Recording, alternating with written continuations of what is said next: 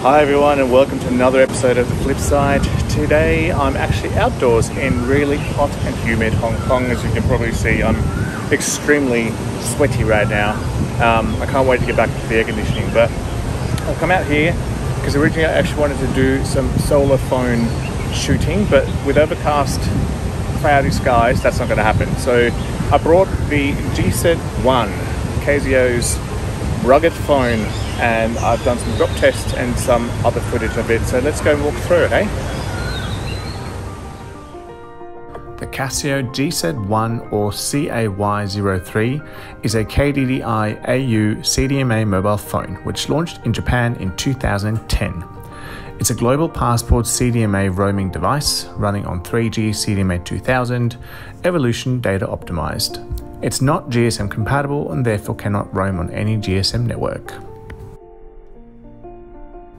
This rugged and sturdy type is water and dust proof, shock proof, and generally made for the great outdoors.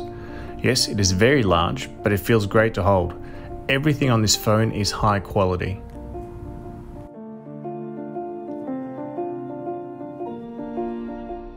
With its decently sized 3.2-inch wide VGA screen and generous keypad, the phone is ideal for my large hands. But most importantly, this phone can take a beating. Check it out.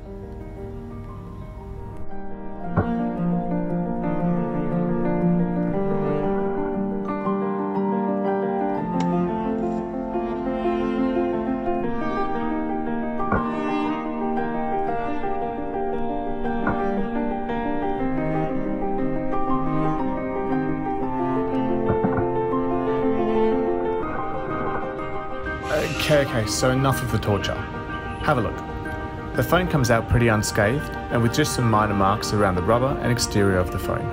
LCDs and functionality remain completely intact. And this phone is a decent travel companion also.